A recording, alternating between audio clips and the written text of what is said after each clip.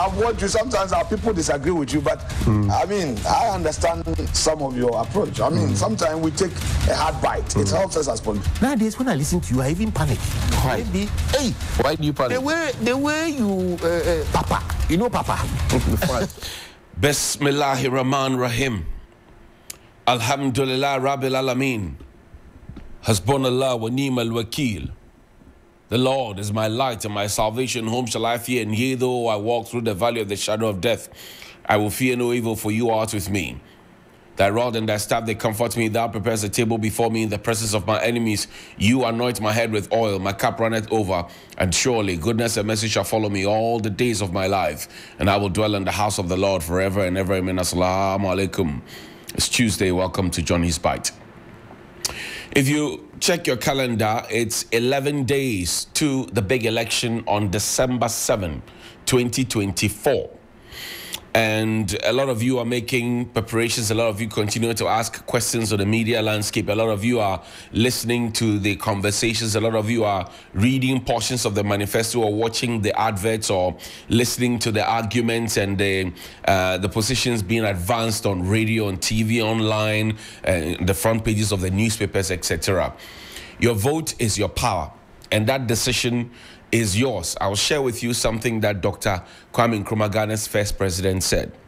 But first, let me say thank you to Sonar Fashions in Tamale for my outfit, and you can always call him on 0246 590126. 0246 590126 is in Kuko in Tamale, but they can deliver across the world if you want something delivered to you. Also, let me say a very big congratulations to Bleobi Robert Tete Coleman, the king of all the astroturfs, the good ones, not the bad ones that you find in the country. The latest addition is the astroturf in Techiman and also the one at Hohoi. Very beautiful indeed. And to specially thank him for giving us one of the astroturfs, the one at the Kotobabi area, for us to use for a production, the Oni FM Sakoranya and Senin, for free of charge. So Robert Tete Coleman, and he has a very favorite saying that Manyama Fe etamo in Lefemo. So new additions in Hohoi and also in Techiman. Congrats to you, Robert Tete Coleman. Yesterday, I had the opportunity to, while I was in town trying to do my own work, to understand what's happening on the ground and to bring you details of Ajana 1, Ajana 2. I met a single mother who had 2 children.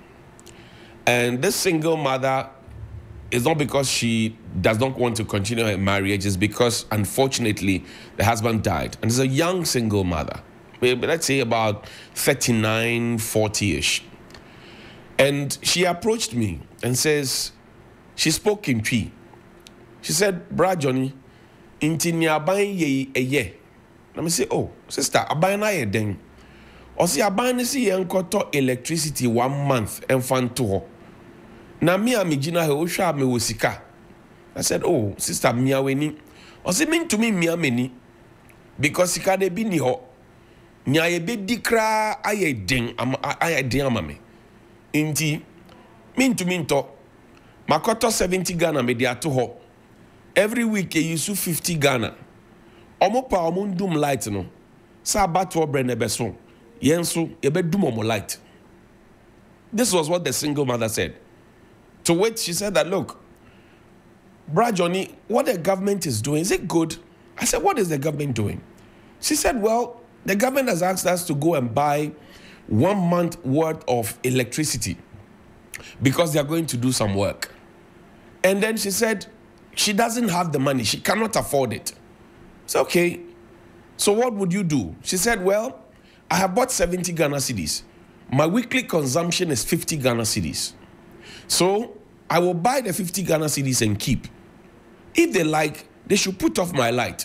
When the election day comes, I will put off their light.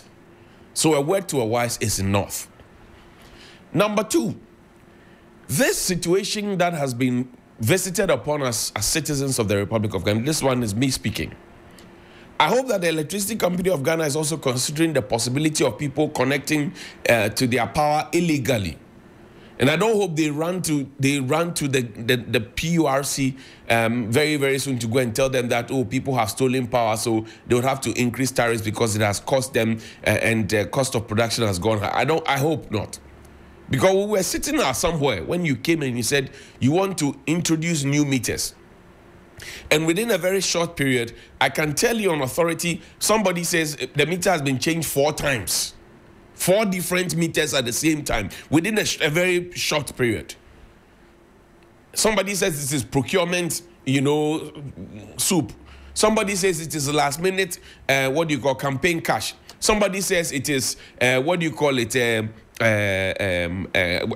the person even put it? Oh, I forgot. When I remember, I'll tell you. So ECG, the possibility of people connecting illegally, I'm sure that you are paying attention to it. Good morning to you. Now, another issue that I have seen a lot of emotions being pushed into it. Samuel Kujatua Blakwa told us about expired rice in the schools.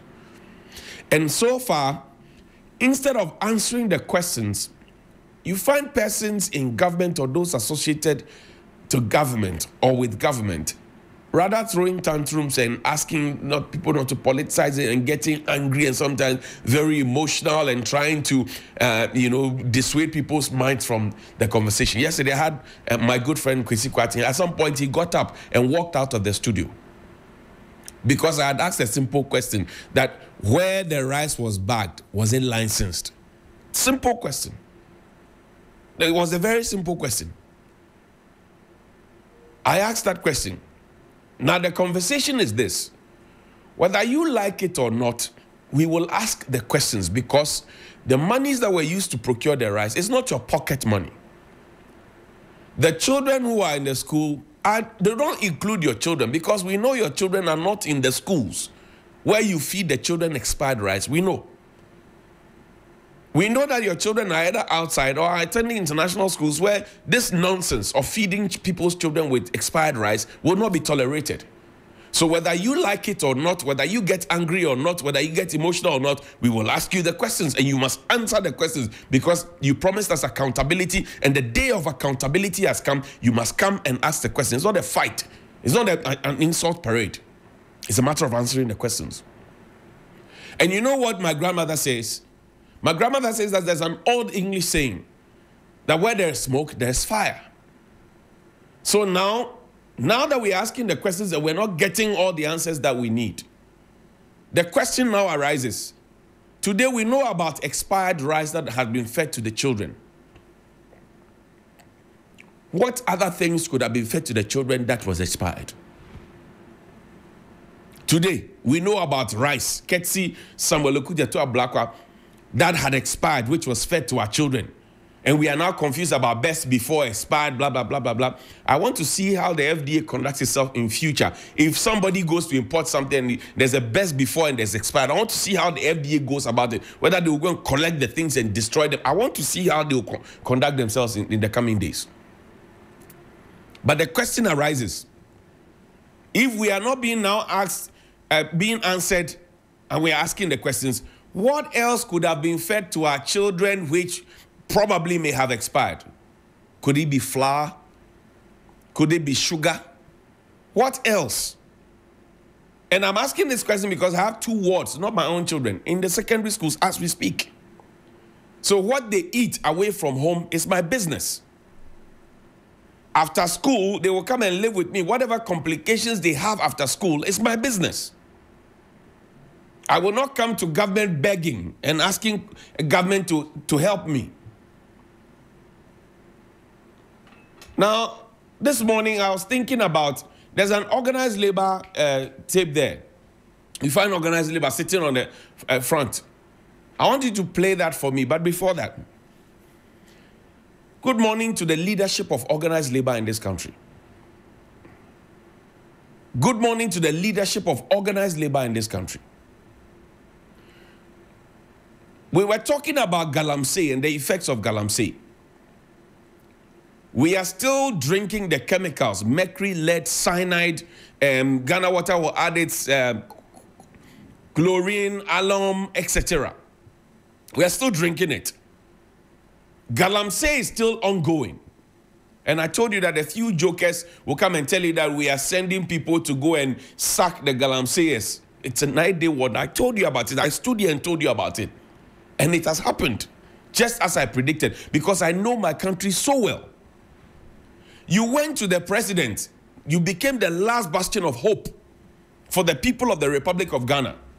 Everybody thought organized labor's threat to go on a demonstration was what was going to get government to take a decisive decision on stopping illegal mining Galamsey, where prominent people in this government had been mentioned. Then organized labor gave an ultimatum. Then they revised the ultimatum, they transposed it forward, and then they finally caved in after the president had met them and asked for extra time. Now, organized labor. I've told you that if you call yourselves organized labor and you collect the dues of your members and they hope that when they have issues, you fix the issues for them, and when they have issues, they don't come to you and they come to Johnnie Hughes, then you have failed as leaders. And on this occasion, organized labor, you have not only failed your members, you have not only failed yourselves, you have failed the entire country because you decided to cave in when the president made an emotional appeal to you. Now, guess what?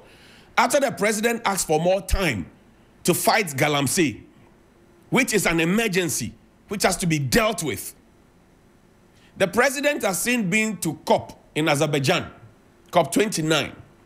He went there to go and brag to them and tell them that we have planted 50 million trees in this country and that we have so far recovered over 700 hectares of land, blah, blah, blah. He went there to tell them that. If you had been on strike and he had taken those drastic measures, he wouldn't have gone there to tell them because the world would have known and the world would have heard. But because you caved in, he went there and he had the temerity to tell the world that we had planted 50 million trees. Where are the 50 million trees? He said we had recovered over 700 hectares of land. I mean, where are they? Which give us the data. Let's see them. Show us the areas. Because Adam Srem's, his videos, the drone shots, Ibrahim Abubakar, all our correspondents across the country in those mining areas, they tell a different story. Since you caved in, the president has gone to COP, has gone to dry his noom, and he has come back. When he came back, he didn't come to meet you, even after asking you for time. It's been more than 1 month since he asked you to give him extra time. He's now busily campaigning. He has ignored you. You see how he has made you look powerless and weak before your own people and before all Ghanaians, organized labor. The president has disorganized you just by asking you to give him extra time to do what he is mandated to do. And Ghanaians were hoping on you, organized labor. It's not about the title, though. It's not about granting interviews. It's not about writing press statements. It's not about calling the shots and playing big boy. No. It's not about the people paying dues and you being paid from the dues. No. Organized labor goes beyond that. And I'm sure you know. I'm not the one now going to teach organized labor how to do its work. But on this occasion, and in the matter of Galamsey, organized labor, I want to respectfully submit to you that you have failed yourselves, you have failed your membership, and you have failed Ghana. And I'm telling you that the president, since he asked you for extra time, has been to COP. He's going to misrepresent the facts at COP. He has come back. He has ignored you. He's busily campaigning and endorsing that we vote for Dr. Awami. I'm launching this, I'm commissioning that, which is good. He's doing his work. He's politicking, that's fine. But what is important to us, all of us, while we continue to drink the Galamsey water, etc., he has asked for extra time. I mean, the man is over 80. Touch wood, if he dies tomorrow, he's spent his life.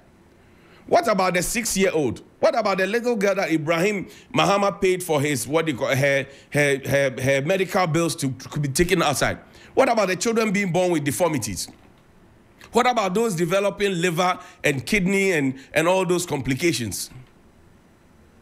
So organized labor, you see, you had a golden opportunity. You failed everybody. And you must bow down your heads in shame this morning, organized labor. If you're a union leader anywhere in this country, bow down your head in shame. A man who asked you for extra time has traveled, come back, He has gone, he's crisscrossing the country, he's campaigning, he has ignored you. He's not even minding, he has not even called you back to the table after 1 month. That's why I asked the question the other time. How much time did the president need when he asked you for time? Did you ask the president how much time he needed? Did you ask him? You did not ask him. The soldiers that, I told you that the soldiers that were being told will be sent onto the water is just for public show, as they say in the service, it's eye service. So now organize it, you see your face. You see what has become of us. Can't see your caving in. I leave it here. Play the video for me. Play, let's remind Ghanaians. President Akufo-Addo met the leadership of organized labor to discuss their impending strike. The meeting was held behind closed doors. Sources indicate President Akufo-Addo pleaded with organized labor to suspend its strike. He also requested for more time to attend to the concerns of organized labor. Labor has petitioned the president to consider a total ban on small-scale and galamsey mining activities. The source indicated that the appeal by the president was not convincing to suspend their strike. Labor has intended to convene an emergency meeting tomorrow, Friday, the 4th of October 2024, on the appeal by the president. So this was it. Daniel Opoku, our senior labor correspondent, he put it out there. But let's move away from it while organized labor thinks about the shame that they have visited upon themselves. And while we all suffer, let organized labor think about it. Let's talk about the National Cathedral. Please put the picture of the National Cathedral up there. What you see is not, or was not original. No, I want the original picture, the dream of the National Cathedral. The dream, what was envisaged. The blueprint. The Akufo-Addo initiative and dream. You know, once upon a time, we had a politician in this country called Dan Lartey. People called him Mr. Domestication. It was Dan Lartey who was on radio one time, and they asked him why he wants to be president, and he says he heard a voice from God saying, Lartey Okashi, Teshi Akagana Yae. The president of the Republic, Nana Addo Dankwa Akufo-Addo, he said that if God is merciful and gracious enough to give him a second term, 4 more to do more, which will end in 2025, 6th January, in fact, he will build God a cathedral. This was the president's personal pledge to God. It was not our national problem. How that personal pledge of President Akufo-Addo, who is now president, has become a national problem, is a big problem that you must be honest about. This is supposed to be Akufo-Addo Cathedral, not a national cathedral. So who renamed it? Who re-christianed it? Who stole the idea from President Akufo-Addo without asking him? And I'll demonstrate to you in a bit. Let's listen to the president. Listen to him. I'm a Christian in politics who's unashamed of asserting my Christian faith as part of my political calling. The best in the morning. It is this faith 92.7 and this belief in God's power to transform difficult situations into beacons of hope that has animated my vision for me moving Ghana to a situation beyond aid and putting the country onto the road of self-reliance, sustained progress, and prosperity. Our march to a brighter future is underpinned by our firm attachment to a governance system that respects individual human rights and individual liberties, the rule of law, and the principles of democratic accountability. This faith is also the motivation for one of the major projects, which I have described as a priority of priorities, that we're undertaking in the country. This is the construction of the National Cathedral of Ghana, which first brought us to this venue 3 years ago in February 2019. The National Cathedral addresses a missing link in our nation's architecture by providing a formal space for the religious activities of the state. Designed by the iconic global Ghanaian architect, David Adjaye, who designed the National Museum of African American History and Culture here in Washington, D.C. The National Cathedral provides an interdenominational space for worship and will serve to insert God at the center of our nation-building efforts. We've integrated the Bible Museum and Biblical Garden as part of the project.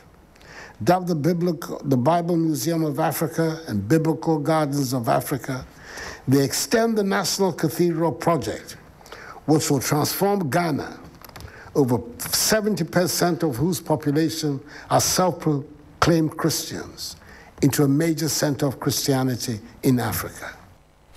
That was President Akufo-Addo. You heard him. He said the National Cathedral is his priority of all the priorities.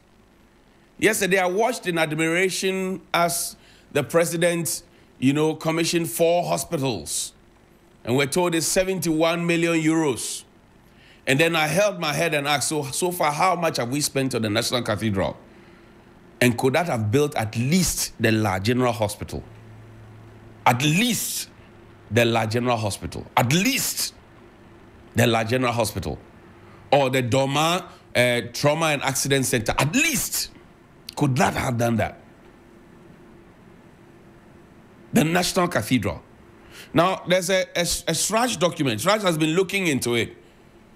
They've been making some findings. They have referred the matter to the Office of the Special Prosecutor. And social media has been awash with conversations about, okay, what exactly is SRAJ talking about? Now, summary of key findings.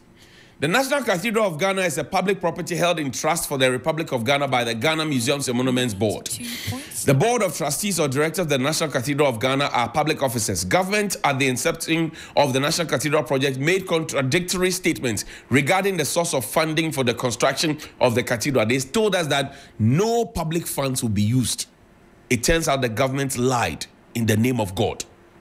The Supreme Court did not rely on the Attorney General's assertion that no public funds would be used for the National Cathedral project in arriving at its decision in the case of James Kwabena Bonfe, the Jr., that's Dr. Kabila, versus Attorney General 2019 GHA SC 2. The contract awarded to Ribadi Company Limited for the construction of the National Cathedral was in a sum of $312 million, $394,049.53. Let's go to the next page. Now, this is contained in a report that came out from TRAJ yesterday. The contract was awarded by the Board of Trustees to the contractor without recourse to the current approval by the Central Tender Review Committee, a key requirement of the Procurement Act having regard to the contract sum. The National Cathedral of Ghana did not strictly comply with the rules of public procurement provided for under Act 663 as amended by Act 914, which when it purported to select and award the contract for the construction of the National Cathedral to Ribadi Limited.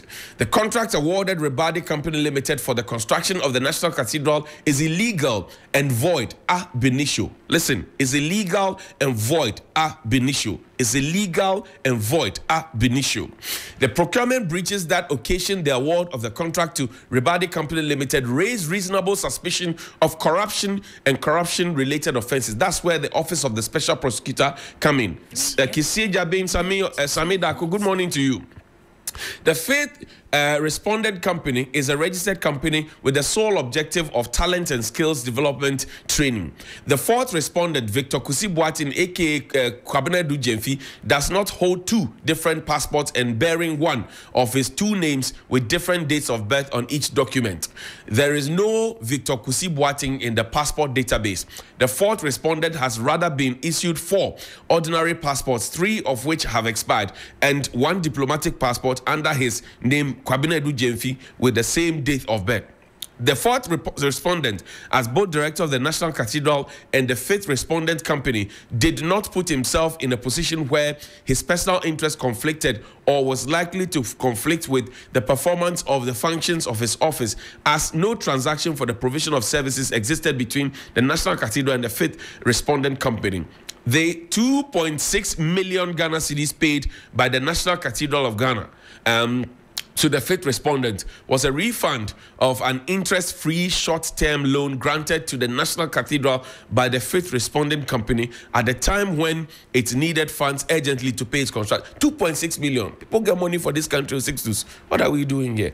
It's a question. People have 2.6 million. Okay, so that's about it. Let's see the other document. There's another document. I'll play another video for you. But then we'll wrap up. Another quick document. This is important. Now, 92 of the act that I quoted says that any person who contravenes any provisions of this act commits an offense, and where no penalty has been provided for the offense, the person is liable on summary conviction to a fine not exceeding 1,000 penalty units or a term of imprisonment not exceeding 5 years, or to both. Emphasis added.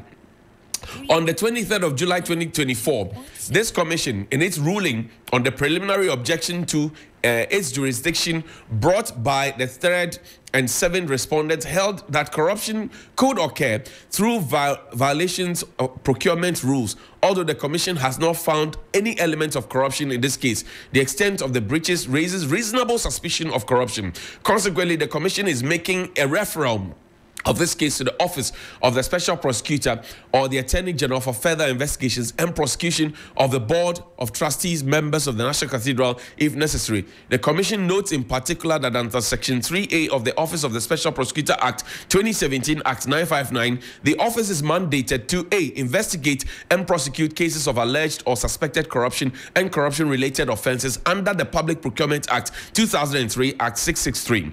This call for investigations and subsequent prosecution if necessary, and that's where the public have been asking questions. What do you mean that subsequent if necessary? Is directed at the members of the Board of Trustees of the National Cathedral who were members of, as of 2021, Dr. Paul Opoku-Mensah, Executive Director of the National Cathedral of Ghana, when the contract for the construction was awarded to Rebadi Company Limited. The trustees include Apostle Professor Opoku-Nyina, Chairman of the Church of Pentecost, who was Chairperson, Archbishop Charles Gabriel Palmer Bakel, Metropolitan Catholic Archbishop Cape Coast, Vice Chairman, Most Reverend Bishop Justice Ofea Krofi, Anglican Archbishop Emeritus, a member Right Reverend Professor Emmanuel Mate Inyansa Fomu, former moderator of the Presbyterian Church of Ghana. Let's see the next one quickly, please. Yeah. Most Reverend TK Awotri Pratt, presiding Bishop of the Methodist Church, member Archbishop Nicholas Duncan Williams, presiding Archbishop and General Overseer of the Action Chapel International, member Reverend Dr. Joyce Aye, Executive Director Salt and Light Ministries, the member Bishop Doug Hayward Mills, presiding Bishop, Lighthouse Group, church member, Reverend Isturanaba, founder and president of Isturanaba Ministries, Reverend Kusi Boating, founder of the Power Chapel, Worldwide, member and secretary, Reverend Dr. Frimpong Mansell, General Superintendent, Assemblies of God, who is also a member. Let's see what the National Cathedral looks like now, presently. Then I'll play that video for you and we'll wrap up. This is what the National Cathedral looks like. Of all the monies that we have spent, over 303 million something dollars. This is what the National Cathedral today, this is what it looks like. In fact, the last time some people went on a demonstration, they went there to swim. And I'm saying that yesterday I watched in awe. Right? In good awe, as the president adored 4 hospitals. What has been spent in this magnificent hall could have given us some more. Could have given us a lot more. There's a video of Archbishop Nicholas Duncan Williams. He spoke passionately about how we needed to support the National Cathedral, how we needed to do the right thing, and all of that. And how the future will be the judge of what they were going to do. And I watched the video and I had goosebumps all over me. And I asked myself, Archbishop Nicholas Duncan Williams is one of, in fact, the men of God listed there. I mean, a big majority of them are people I've admired since my childhood.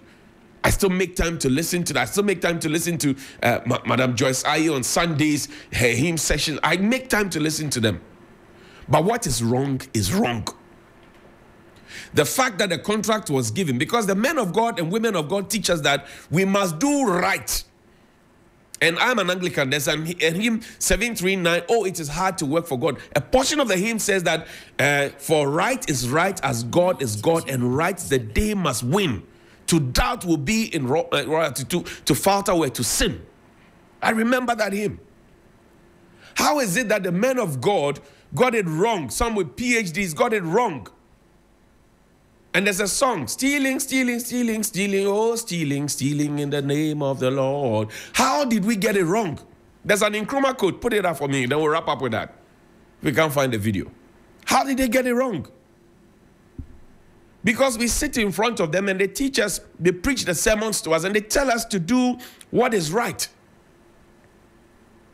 Per what Shraj has written, I don't know what the OSP will write, but it is obvious that something went wrong. People did wrong. This was Dr. Kwame Nkrumah on the 30th of June, 1962, on the eve of our Second Republic celebration. And I want you to listen to it and relate it to all the things I've said. And on that occasion, we did not have a celebration because he said the country was broke. This was at the time we were putting up the Tema motorway. This was at the time we were developing Tema itself. Put that thing up. Let's read it. Shadrach, give me a minute. Let's read this. It says all these developments. He's talking about Tema motorway. He's talking about Tema port. He's talking about the development of Tema, which are a testament to his leadership. All these developments, and they were not funded with loans. All these developments have been provided for entirely from our own resources. The national progress and prosperity of Ghana is the concern of every citizen. We must, each of us, play our part to make a success of our national program. Let us be determined here and now that we shall, by our own exertions, keep Ghana on the road to prosperity and strength. Ghana beyond aid.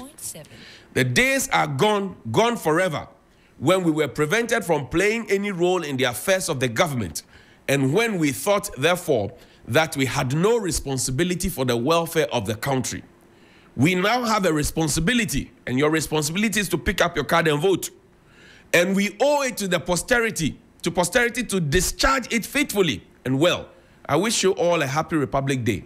Good morning. He said good night, but I'm saying good morning to you. Please call me 055-924-2717 and 055-691-0154. 055-924-2717 and 055-691-0154. Please call me after this break. See you shortly.